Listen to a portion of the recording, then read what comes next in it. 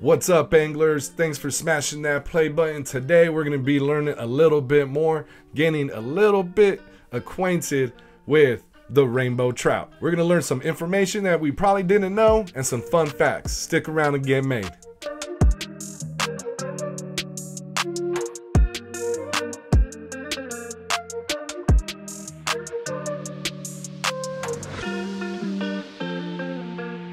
We don't hope, we just get made.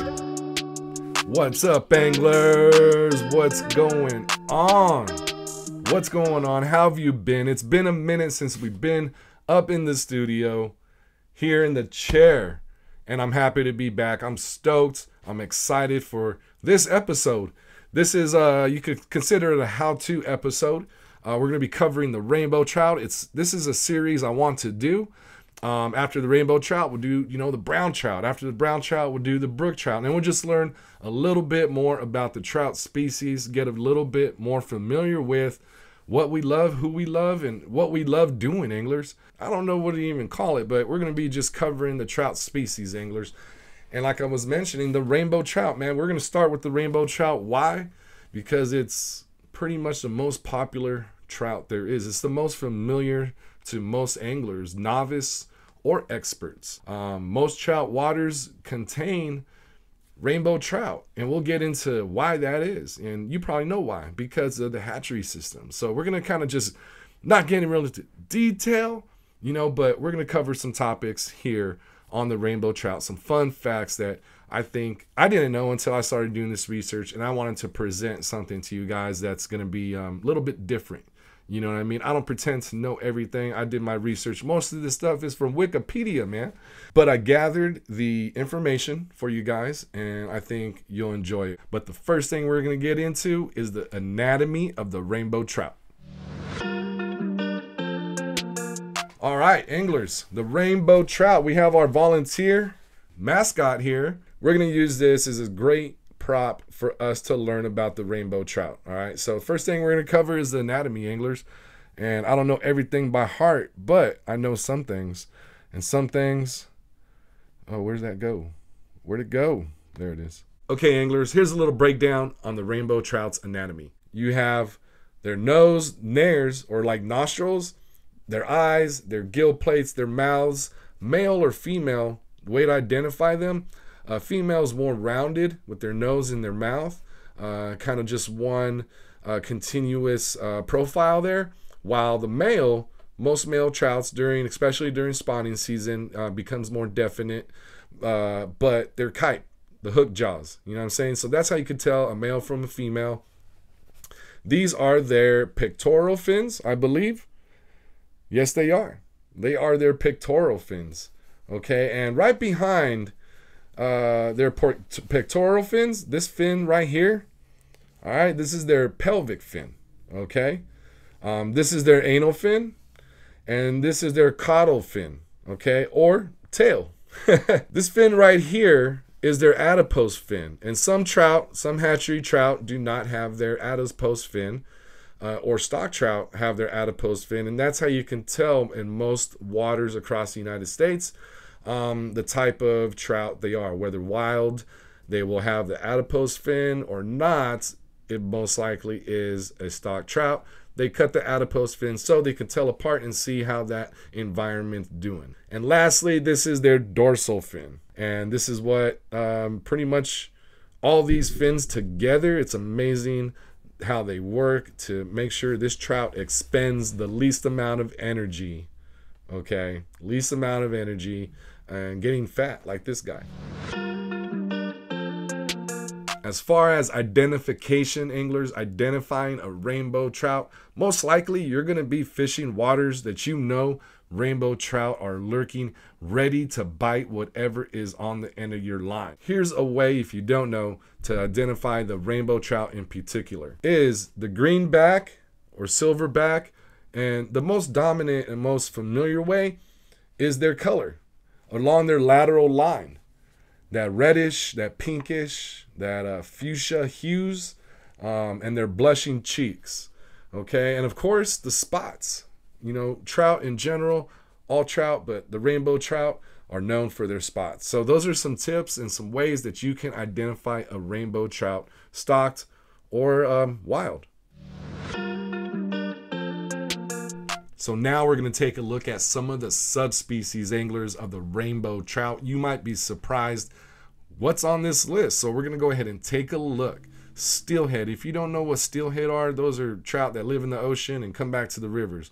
You got to catch a steelhead. It's on my list. You have red bands, kamloops, Mexican rainbow trout.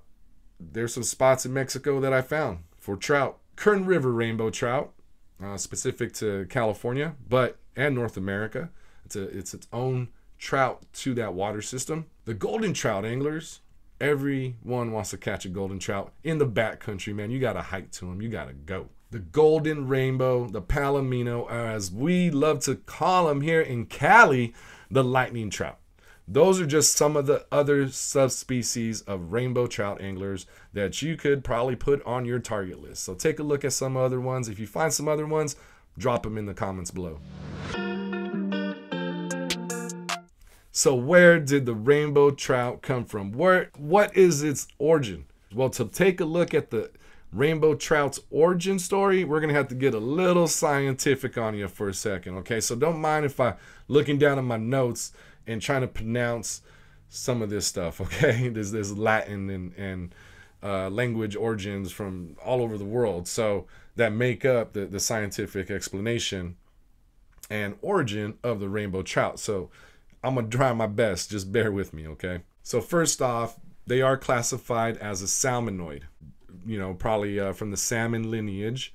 They're a cold water species found in tributaries of the Pacific Ocean in Asia and North America. Their scientific name for the rainbow trout is Oncorhynchus micus.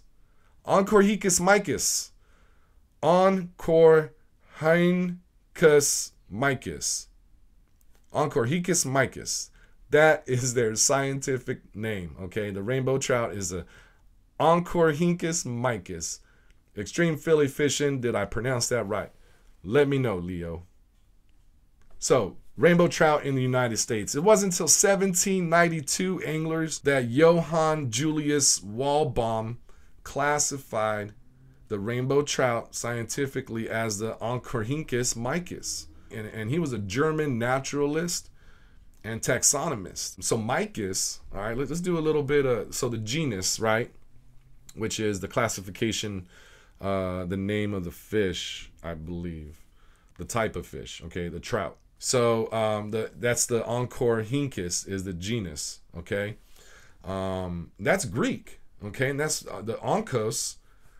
Encore is derivative from a Greek word, onkos, that means hook, okay? And the rinkos, right? Oncorhynchus, the rinkos means nose, okay?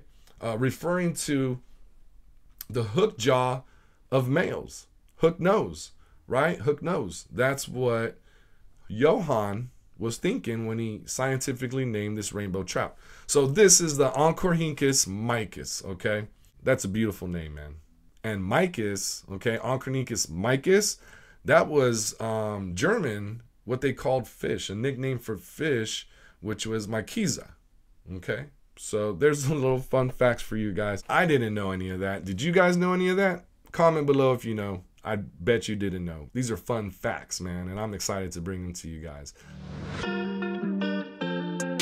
Let's talk about stock trout and trout farms in the United States and the world. The first trout stocking, the first hatchery was in 1870, and it was here right in the United States in California in the San Leandro Creek Hatchery. That's near the San Francisco Bay. It's a tributary, okay, the San Leandro Creek, and that was the first trout stocking here in the United States, in the world actually.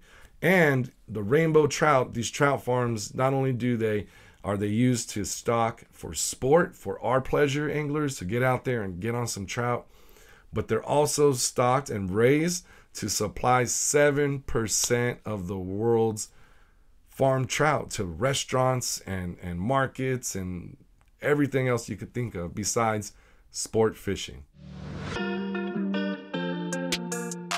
So we're gonna wrap it up, anglers, with, I think, some of the top rainbow trout specific bucket list best places to fish and target the rainbows, the big bows. Okay, here are my top 3. New Zealand. Okay, you've seen those videos, man. New Zealand and the canal, and man, it's huge 20-pound rainbows. Patagonia.